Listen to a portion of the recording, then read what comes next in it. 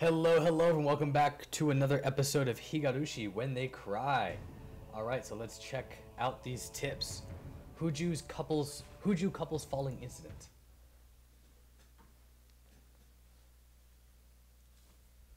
From the June 1980 edition. On the afternoon of XX at 2 p.m., office employee XXXX and his wife XXXX of Hinamizawa Village in Shishabone Prefecture District. Prefecture disappeared after falling 27 meters from the observatory platform in Shirakawa Prefecture. Police and firefighters searched the downstream and discovered the body of XXXX at around 7 p.m. that evening. There we are.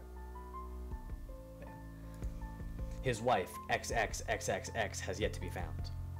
The search has run into difficulties due to the effects of Typhoon 3 from the previous day.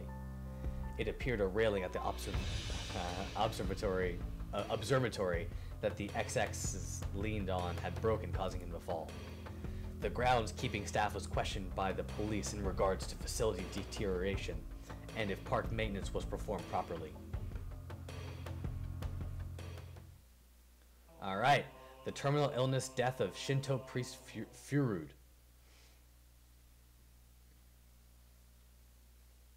From the June 1981 edition. On the afternoon of XX around 10 p.m. Whoa, that's loud.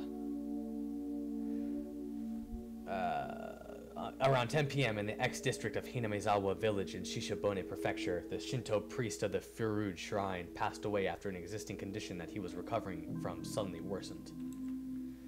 Parties close to the deceased said that he was suffering from anxiety issues concerning the festival, which was to be held that day. Also, after XXXX's death, his wife, XXXX, went missing, leaving behind a farewell note. The police and local youth association continued the search. However, given the presence of the farewell message and the fact that the Onigafuchi marsh is said to be bottomless, they have run into difficulties. Okay. Housewife murder.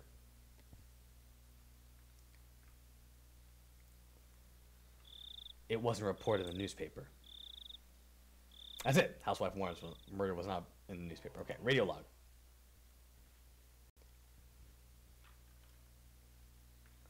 This is Okinomiya Station, calling Unit 3. Unit 3, please respond. This is Unit 3, loud and clear. Backup is heading your way. Hold position until further instructions. Over. Roger, Unit 3 acknowledged. Requesting no headlights. Requesting radio silence. Station, the doctor has arrived. They want to carry it away. What's the order? Over. Acknowledged. Leave it to the doctor. Affirmative. Understood.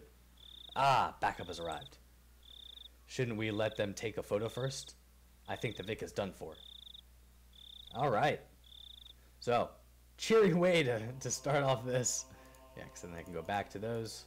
Oh, I can't. That's it. Okay, cool. Cheery way to start off this episode. All right, continue onward.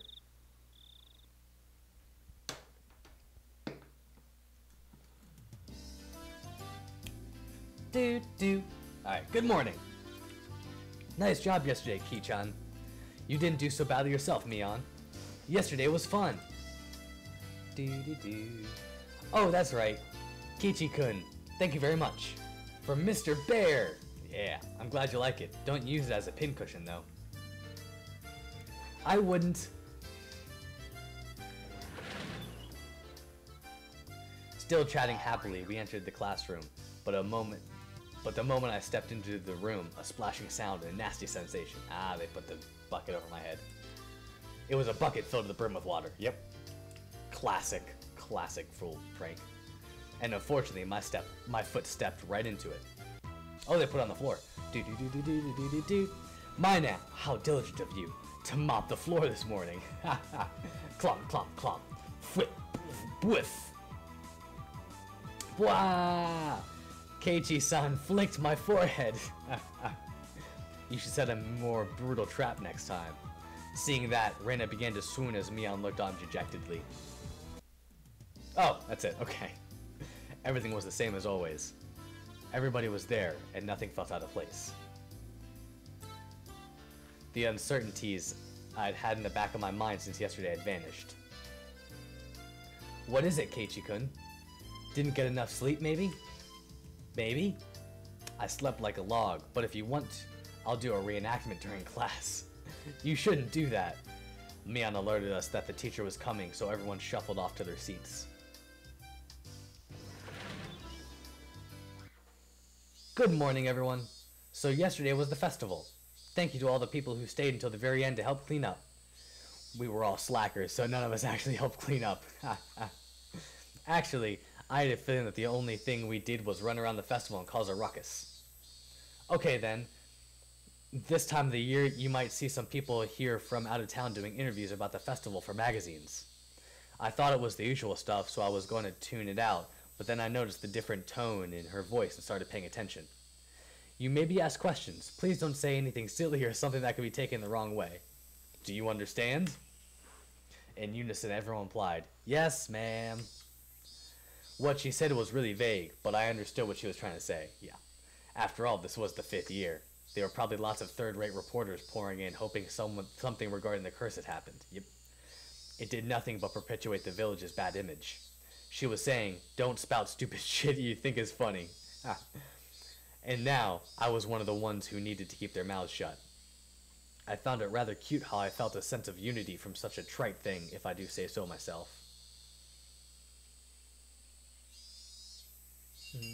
Ding ding ding. Lunchtime? I was summoned to club activities after school. Okay, that's the end of school.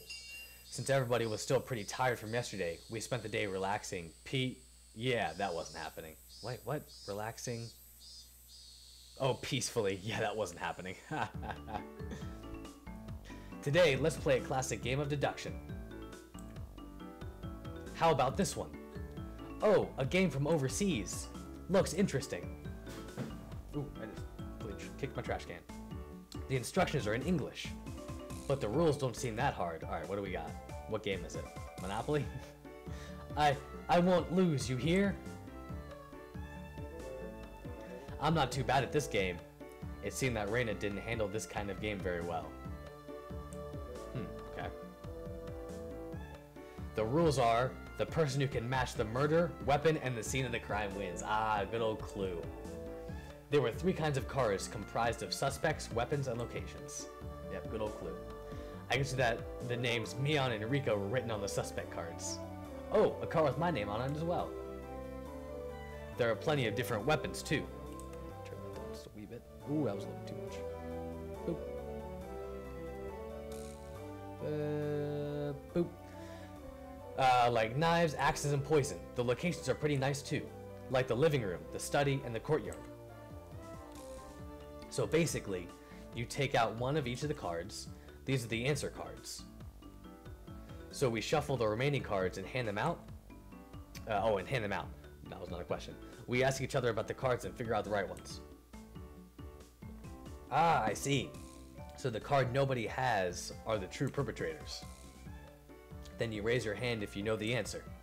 The game ends and we check if the answer is correct. If you're right, then you get a point. If you're wrong, then you lose a point. Since the game ends even if no one gets it right, all the cards are gathered up and redistributed. You'll learn as you go. You really have to use your brain. You'll get confused if you don't take notes. The rest of you can figure out by playing, so, Mion! What's the penalty this time? Everyone directed their attention to Mion. Let's see. We're all still a little tired from yesterday, so maybe we'll take it easy with a gopher penalty. Gopher penalty? You'll be asked to rush out and buy stuff. Buy stuff for everyone, okay. So just being asked to go buy stuff like drinks and candy, I guess. Nah, it's gonna be much worse than that. I feel like the penalty today is pretty simple. I wonder, is it really? It's not. You have to buy something ridiculous. As an example, quickly sidetracking, when I was younger, we had a scavenger hunt where one of the things was you had to go into the Safeway or the local grocery store and pick up a cucumber, condoms, and lube. So yeah, I'm sure it's gonna be something like that, except probably less graphic because it's still a game and yada yada yada. Is Keiichi-san thinking what I'm thinking? Yeah, You don't know what you'll have to go buy. I'm betting Mion would send out whoever loses to buy stuff like hemorrhoid cream, yep, or happy family planning manual, or other crazy stuff, yep. The cards were lightly shuffled and passed out to each player. The real perpetrator, the correct weapon, and the scene of the murder have been taken out, so that means all the cards I have in my hand are innocent cards. Then, I'll go first since I'm the club president, I guess. Well then, Mion. Well then, Mion, knife, and study. You pick one suspect, weapon, and murder scene and ask each person. If you have any of these cards, then you must say, I have one. However, you don't need to say which one you have. Yeah, I got it. Me too. I have one too. Oh, I have one. Oh my, all of them are here. The people answered when she asked if they had Mion, knife, and study. Ooh. There we go. So that means Mion and knife and study are all in the clear. Got to jot that down. Then I'll go. Reina, axe, lounge. Only 2 people said they had one. So it means out of Reina, axe, and lounge, one of them is correct and is part of the crime. No, wait. Even if they say they have one, they don't have to say how many. It's possible that either Satoko or Rika-chan has 2 of the cards. Well, Kei-chan is next. Go ahead. Whoa, wait just a little. I'm still sorting things out. The game has me thinking more than I thought. Oh man, this feels like it's gonna be tough. What do we got? What am I saying? What am I guessing? Alright, now I have the criminal. What? Already? Here I am spinning around in circles, and Mion just now raises her hand. The murderer is Rika-chan, in the infirmary with the poison. Well? Mion drew the cards in the box and we checked to see if her deduction was right. So guess maybe we skipped something? Or maybe she was just that good? You were right! Ugh! All I needed was one more hand. I couldn't tell it was poison or a pistol. I'd never use a pistol. I like killing them slowly with poison. Rika-chan said such a hugely terrifying thing with such a sweet little face. Everyone was making commotion about how they almost had it. Ren and I were left out in the cold though. How did you do, Kiichi-kun? I couldn't get it at all. Don't worry.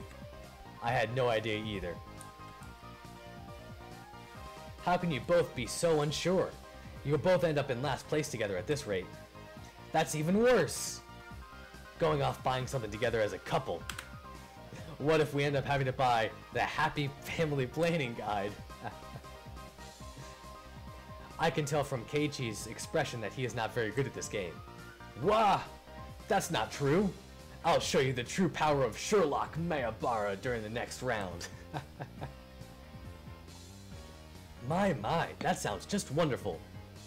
I shall give you quite the thrashing. After that, I managed to somewhat grasp the trick behind the game, but I was still always a step or two behind. I saw that Mion was somehow gleaning information from how the others were asking their questions. That level of experience was just too much. The only way I could stage a comeback was if I became ruthless. I tossed out the simple concept of deduction and switched over to the thought process needed to win. The important thing isn't to find out the criminal, it's to win at the game. Eureka! Ah, sorry, need to go to the bathroom. Take your time to squeeze out a nice one. Oh, Mion. Mi-chan, that's gross! I had them hold off the game and headed down to the hall. The air was crisp. It showed just how stagnant the air in the classroom was from our body heat. On the school grounds, some of the classmates were still playing around. After spending some time cooling my head, Reina had made her way towards me. Keiichi-kun, did you call for me? Yeah, I did. As I got up from my seat, I winked over at Reina. I'm glad it worked out. I don't want to waste time, so I'll get right to the point. Reina, what's your record at this game we're playing today? She was taken aback. After a moment, she hesitantly opened up her mouth. Well, all losses. Why do you ask, I wonder? I wonder. I could tell from how apprehensively she was playing. The way things are going, I will as well. I can't figure out a way to pull off a last-minute comeback on this one. So I guess both of us will be taking that penalty? Hey, don't accept defeat already. How about we win this? Both of us. But how can we? I brought my lips up to Reina's ear. Whisper, whisper, whisper, whisper. Man, I cannot get comfortable in my chair right now. Huh? Is that allowed? Did you forget, Reina, the second rule of our society? Do everything in your power to obtain victory. Yeah, I'll try my best. So we're colluding. Collusion! Our plan of attack was a quite rudimentary one. At the beginning of the game, everyone would be focused on their own hand for a while, taking notes and whatnot. Since our seats were right next to each other, we'd reveal our hands to each other. If we did it under the desk, then nobody would know. We'd begin the game with twice as much information as everyone else. Having this information would mean we'd need to investigate less. With this sort of plan of attack, we start off with a big lead over the other guys. Yeah, with this, we can probably win. We both smirked at each other. If I was the shady businessman, then Reina was the corrupt senator. Pleasure doing business with you. Then let's hurry back. We'll work as a duo to surprise everyone. Hey now, there's no point if we go back together. It would be like a flat out telling them we made a little arrangement. Oh, sorry, then what should we do? Go back ahead of me, Reina. I'll take my time coming back after washing my face or something. Okay, got it. Reina turned around and headed back to the classroom. I guess I should wait a bit longer before going back. If I went too soon, it wouldn't seem like I went to the bathroom. If Mion or one of them suspected something, then there could be problems. Well, they'd figure it out sooner or later, because both Reina and I would start winning over and over again. Both Reina and I will have earned the points to avoid being the losers by the time Mion realized what was happening. Excellent. Not bad at all. Mayabara-kun, may I have a moment? Huh? It's the teacher. Man, things were just getting good. What is it? I'm a bit... You have a guest. Ooh, I have a guest. Please make your way to the entrance. A guest? It's not like a hotel. Not like I own a hotel. They have been waiting. Please hurry. It was rather unfortunate that I'd have someone waiting on me right before my big match, but I was more interested in the unexpected guest. I didn't want to waste any time, so I decided to take care of it quickly. Who we got? The entryway was a heavy contrast from the hot sunlight and deep shadows. Who is this? Waiting there, looking uncomfortably warm, was a middle-aged man, his tie sloppily loosened and his jacket tucked underneath his arm. A reporter? Are you Mayabara-san? Keiichi Mayabara-san? There was no question that he wasn't a resident of Hinamizawa, and that this was without a doubt the first time he had met me. Yeah, this is a reporter. Ever since I met Tometake-san, I've been running into so many middle-aged men. That's right. Who might you be?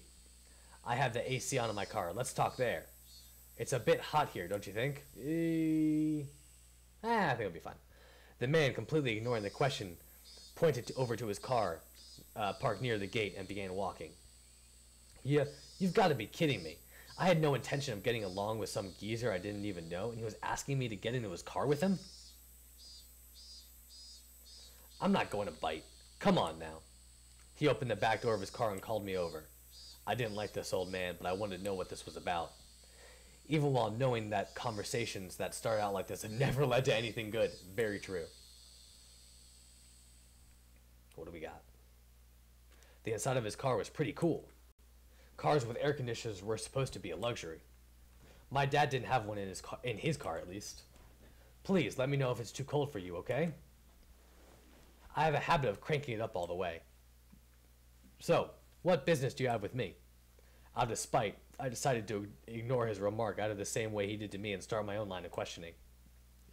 He pulled out a notepad from his pocket and took out a picture that was stuck between the pages. On it was the face of a pretty goofy-looking guy. If you know anything related to this individual, then please tell me. Who the heck is this? I doubt even his close friends would be able to recognize who he was from the expression in this picture that looked like it was taken at the DMV. Oh no. This is gonna be some guy that died last night at the festival, I bet you. Eee. There were scribbles on his shirt done in permanent marker. Starting with yours, Mayabara-san, and quite a few... Wait, no, that's... Okay, that's the reporter. Huh? This is Tometake-san. Oh, please don't tell me he died. Oh, no. Oh, no. Oh, I'm feeling it already. Okay. There was no hint of his usual unreliable and easygoing personality in this photo.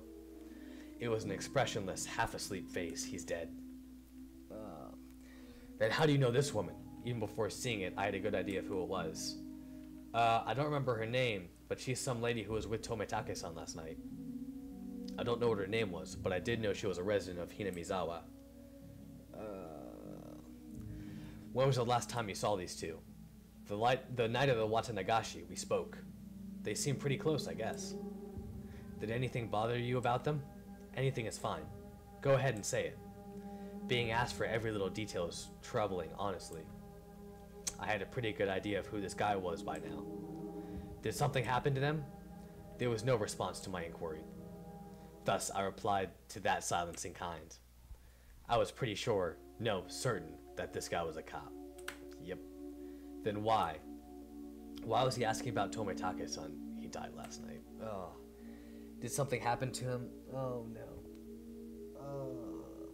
Man, he was such a cool guy. Damn it. More importantly, why me? Shouldn't there have been plenty of other people who knew more about him than I did? The roar of the air conditioner felt unbearably loud. After a long pause, he finally spoke again. You've moved here recently. Just recently, isn't that right, Mayabara-san? Are you aware, I wonder, about the stories of Oyashiro-sama? My heart began to race. I'm pretty terrible at hiding things. It probably showed on my face. Not at all? If you don't, then that's fine. Well, I have heard of it. Tometake-san told me, actually. How much do you know about it? The dismemberment killing, the accidental death, the death by illness followed by suicide, and the lady who was beaten to death. The incidents that always happened the day of the Watanagashi ended in suspicious deaths. I didn't think Tometake-san would have kept anything from me. I think that was everything.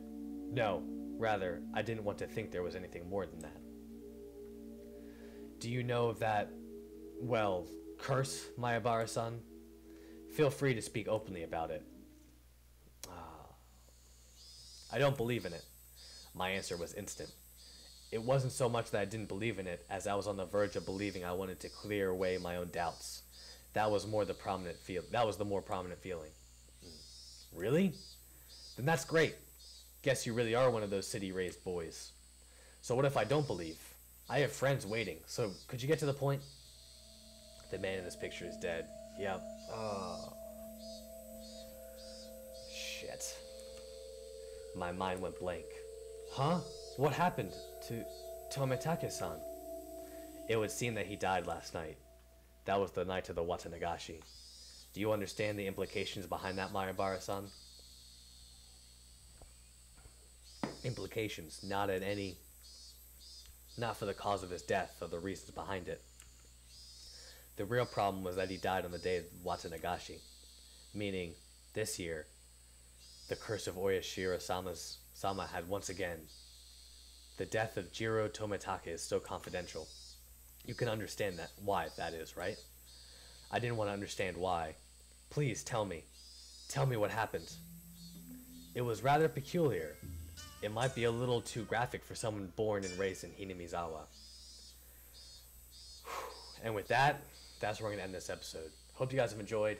Thank you for commenting, liking, and subscribing, and I'll see you in the next one. Peace.